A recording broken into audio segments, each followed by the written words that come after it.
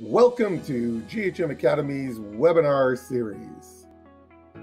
In this webinar, you will learn about creating a classroom, sharing lessons with your classes, how to teach using free GHM lessons in your class, and an overview of content partners and their channels. Welcome. This is our first GHM Academy webinar. So we are very pleased to be welcoming all you to visit with us and to join in to learn about GHM Academy. So my name is Monica, and we are joined today by Martin Plante, who is MPO's CEO. So I'm the Communications Officer at MPO Educational Enterprise, and Martin is the CEO. Today we are going to go over GHM Academy, which is a learning management system.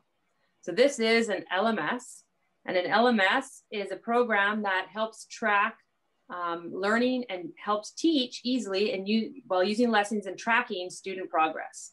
So it's a learning management system that works to help teachers and students learn in a better way.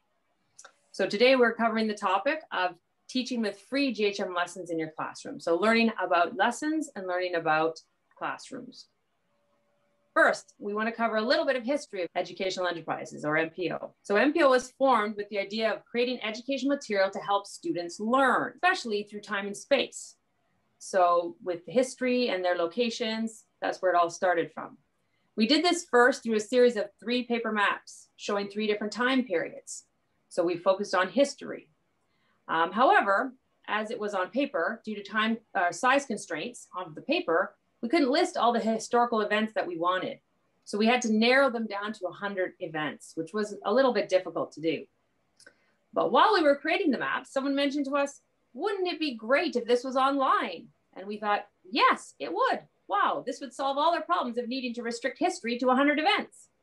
So we started to look into how to turn paper maps into an online interactive map.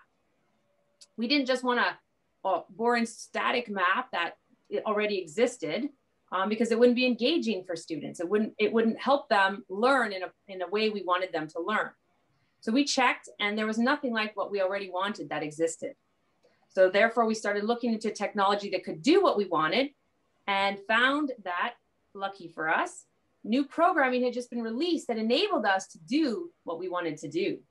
And that was to relate both time and space in an interactive way. So we started developing our program and created this amazing program you'll see today. It's a great resource. So in starting this program, this process, our program has gone through a number of different iterations.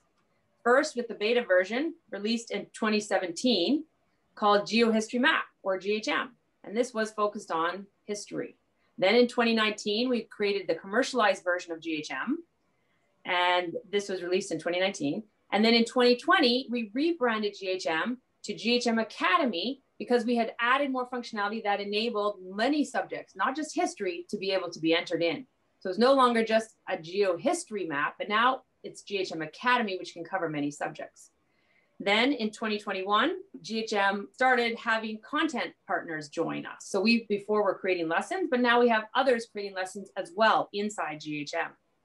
So now GHM can be used for subjects as diverse as math, history, French, geography, science, whatever person can think of to enter, they can enter it in. So now we continually are upgrading and improving the user experience. So not only are we entering more content and getting more content partners to join, but we are also making the program better and better and improving it to have more functionalities that'll be making the user experience even better.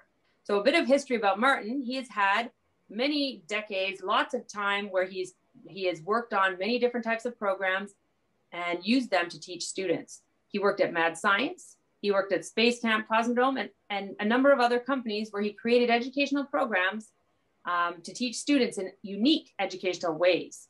They were very hands-on programs that engaged the students. So our program, GHM, can be seen as just a continuation of what he has done in the past, helping students learn in an interactive way. But this project started because his son said history was boring one day. And since Martin loves history, this created a very strong motivation in him to make something that students would enjoy and would find engaging and interesting so that history would not need to be boring.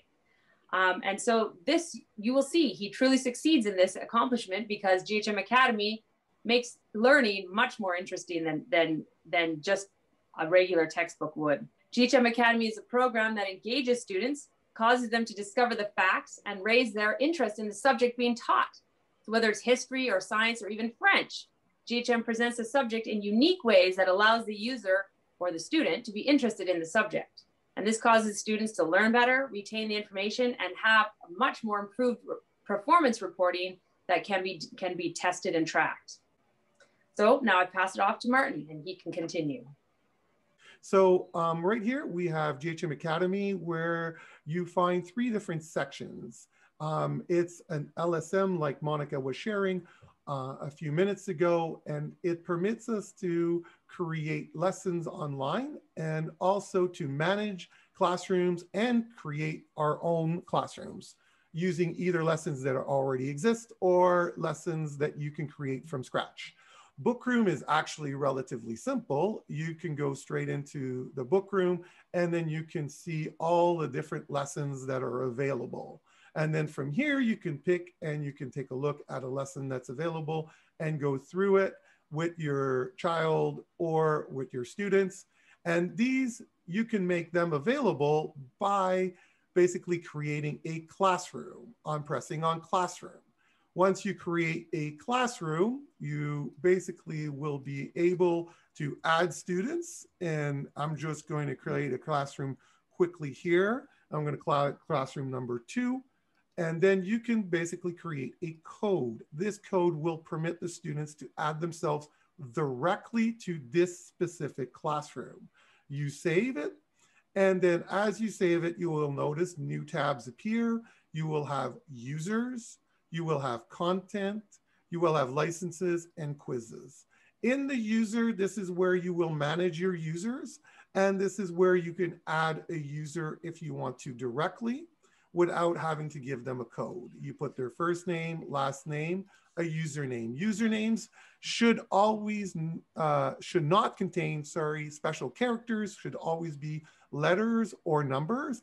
And the same thing for passwords. Very important that they only contain either letters or numbers. They could be capital, it's not a problem, but we would recommend to use it this way. Once users have added themselves, they basically will appear. And as I will show you when I log in as a teacher, I will show you that quickly later on. To add content, it's very simple. You basically select the events that the lessons that you would like to add to that classroom. So I can add this one, this one, this one. And of course, you can see the big green check mark that shows that those are the ones that you have selected. And by pressing save, you will now add them to that classroom. To see your selections, you basically press on the tab select. And these are the 3 lessons I've selected for this classroom. Only these lessons will be visible to the students. So the students will be focusing specifically on these classrooms. If I want to add more lessons, I basically go to add more lessons, select more. I can even search according to different provinces that I want to. So let's say Quebec, grade 7. Then I have found the lessons that are related to Quebec's grade 7 curriculum. I can now simply select them and then save, and they will be added to my classroom. As you can see, they're added. If I want to remove them, I simply press on them again and they will disappear. And then I just need to save my selections that are left, and that is only what the students will see. So I will sign up quickly as a teacher to show you what a teacher looks like. And once they have a classroom created, this is my classroom, I will select my class 301. I have several classrooms, I have 5. So since I've selected this one, then I can go into my users, and here you can see the users, and I can go directly into my users to see their profile, to see the licenses that are attached to them, or the quizzes that they've completed. And I can even go and take a look at a quiz and see the results or see what they've done. I can even write a note to the student and send it to the student to let them know if they did a good job or what they need to work on. Or I can go to the quizzes here and see all the quizzes that were done by the students in that classroom. Creator is located over here. That is the third one. And in Creator, it gives you the ability to create lessons. We're going to have a webinar in a later date to show you exactly how Creator works. But if you have questions in the future, you can always look in our videos that we have created to be able to find the information. Now I'm going to return back to our presentation, and from here I will go to the next page. Is that the way that learning with GHM Academy is a little different. It permits students not to be as distracted, right? It gives them the ability to do the work that they need to do in a specific amount of time, right? Sometimes they will find certain tasks very boring and difficult to do. And this is where GHM comes in to help those things out. Sometimes they may even feel that they're overwhelmed and they can't do something. So this is why we have considered these things in GHM to help students not to feel overwhelmed. And some other times they actually may finish things even faster than they had actually thought that they would. So they need more information. They need more things to do. And often children may be very motivated at a specific time and less motivated at other times. So GHM Academy helps them to actually channel that motivation at that time and at that moment. So this is what we want to do with GHM, is really solve the issues with these 5 major problems that students have when they're learning. And so how do we do this is by the way our documents are structured. Our documents are structured in a way as we find workbooks. Often when you would look at digital technologies such as Google Classrooms, people would dump information such as Word documents, Excel documents, even different types of style of quizzes that you can do and YouTube videos and so on and so on. So students, not only they're stuck to have to learn how to basically learn their information, they also have to learn how to use all these different types of styles of presentation. So the student is not just focusing on what they're learning, but they're focusing on also on how do I get to learn these things? How do I use these things? And how do I need to learn these things? So it becomes very distracting for the students and spending a lot of energy instead of spending the energy on learning what they're supposed to be learning. So their workbook style structures is actually built in this way so that it will focus the students by basically having, just like a book, a cover explaining to the student what they need to do and what they need to learn in that side of the cover by seeing it with an image, a picture, and saying, oh, this is what I'm going to be doing today. And then as you open it, every page that's inside is an independent page. And those pages, right, can be structured in in an organized way, and such as maybe in a timeline. So if you're teaching history, maybe you want to teach history in a chronological way. So then the first page would be talking about an event that happened. The second would be the second event, and so on and so on and so on. So it's really important to understand that these things that you see, when you're working with a workbook, it helps them understand every time when they're turning the page that things and events are following one another. It's not basically, documents that I give you to the left and to the right, and then the students kind of have to put all of this together. But with a workbook, it actually helps them. And how does it help them? It permits them to have a presentation that is logical and chronological. The students are able to contextualize and understand the concepts in time and space to develop opinions that better understand the information that is presented to them. GHM's goal, right, by producing this lesson is to increase the knowledge base of students, help students find the information, give a diverse types of information that they can use and see. And the next portion, I'm going to take another 5 minutes to explain it in French. We're going to be talking about exactly how you learn in a classroom environment. Okay, so I was here relating to the documents and how the documents were structured, and that's what we were just talking about before. So here we are now, how these documents are not just structures, but how do the students get to basically live and do this, use this information while they're basically at home or in a classroom and they're doing these exercises and learning. Well, the advantage of using GHM, like we were talking before, is that you don't simply have a program that you basically dump a whole bunch of different information from different apps. What you have is you have one app with the ability to do all this information. So you can basically listen to a video, a YouTube video. You can have access to maps that are interactive. You can basically go and visit inside a museum or use Google Street View directly into the lesson. You have images that are embedded. And of course, you have small text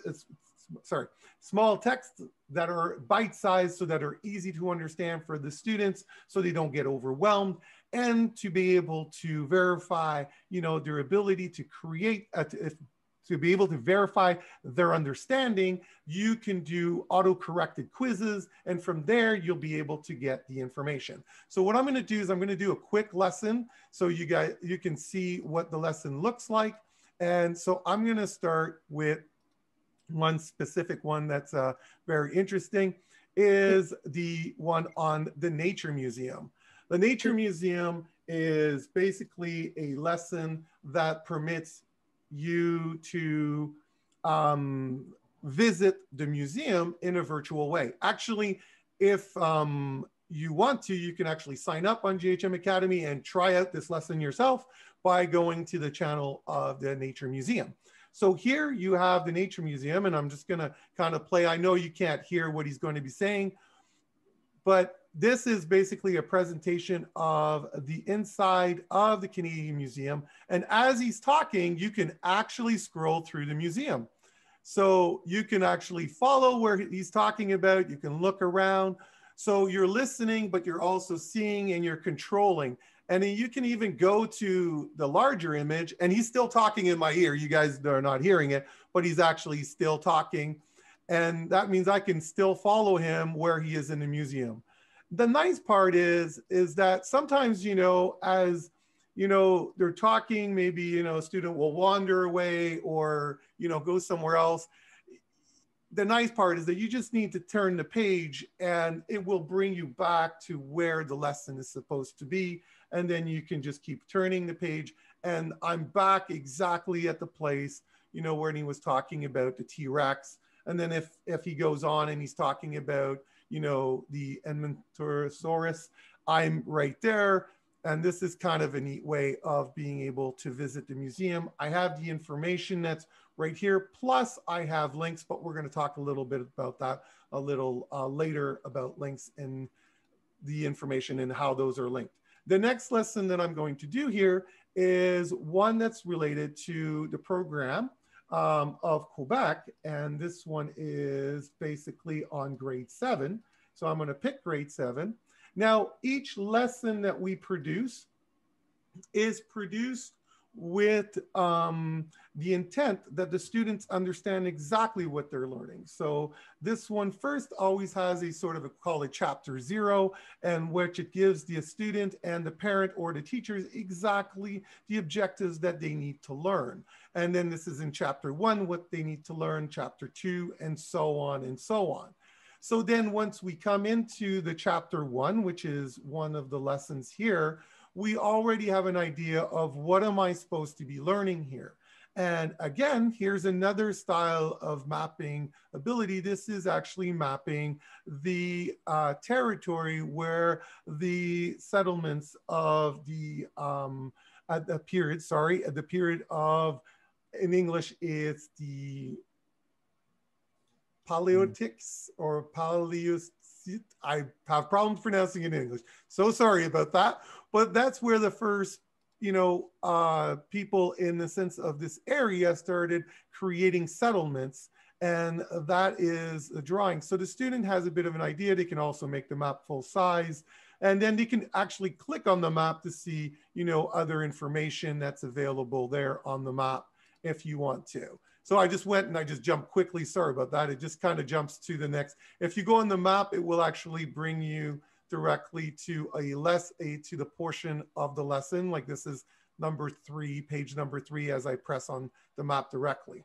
We can also do quizzes. As I said, this is a great way to evaluate students quickly. So this permits them to have an idea of what they're learning and how they're learning. And once they've done it, as I did here, I just wrote my name, Martin, as the answer. That's of course not the answer for that question, but we get the answer that they should have filled out. So then the student's able to evaluate themselves and see what's going on.